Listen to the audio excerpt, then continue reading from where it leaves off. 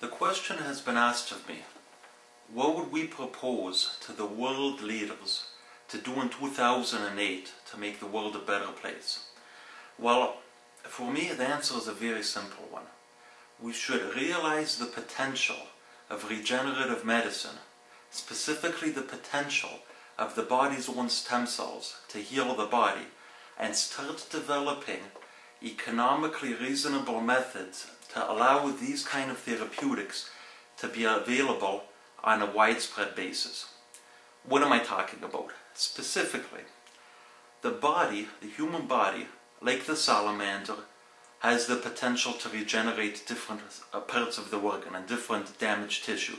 For example, we know with the salamander, if you cut off a limb, the limb can regenerate itself. Of course, in the human, the regenerative potential is not that big. However, we do know that regeneration occurs. Specifically, after a patient has a heart attack, it has been documented by numerous scientists that bone marrow-derived stem cells leave the bone marrow and go into the damaged heart tissue to try to heal it. The same thing can be said of stroke, where people have documented bone marrow-derived stem cells leaving the bone in patients who've had a stroke and going into the brain and assisting in regeneration.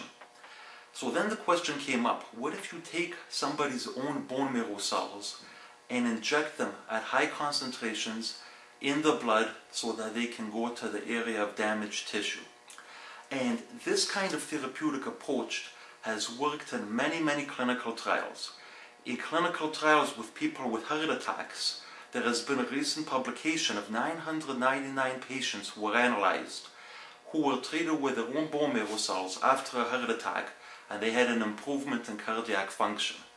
The same can be said of people who have peripheral artery disease, who have liver disease, and also who have various types of lung disease. So now the question is, if we know that these kind of therapeutic approaches can actually help the body to regenerate itself, why is this not available everywhere? And the reason why it's not is very simple. There is no proper business development, no proper economic framework for these therapies to be widely applicable. Specifically, what I mean is when a company makes a medicine, there's a patent on the medicine, and then the company has exclusivity, and because of that exclusivity, there's an economic scenario where the investors can have a return on their investments.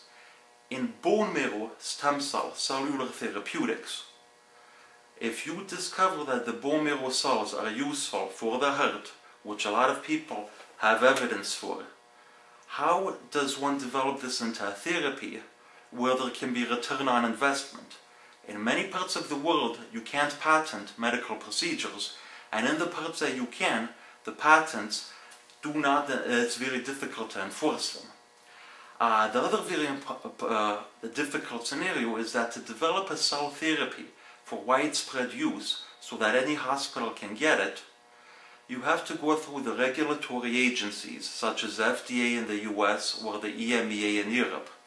And these regulatory agencies have not developed yet the proper framework for autologous therapeutics. In many situations you need to show the same kind of data that for treating a no-option patient with heart failure with his own stem cells. You need to show the same kind of data as if you would if you just developed a brand new chemical entity and you'll try and get in healthy volunteers, which makes no sense. So what we are proposing as a very important thing for the world leaders at the Economic Forum to think about is, number one, to realize the great scientific advances that have been going on with autologous, with your own bone marrow derived adult stem cells, and number two, to work together to set up economic scenarios where these therapeutics can be widely applicable. Thank you very much.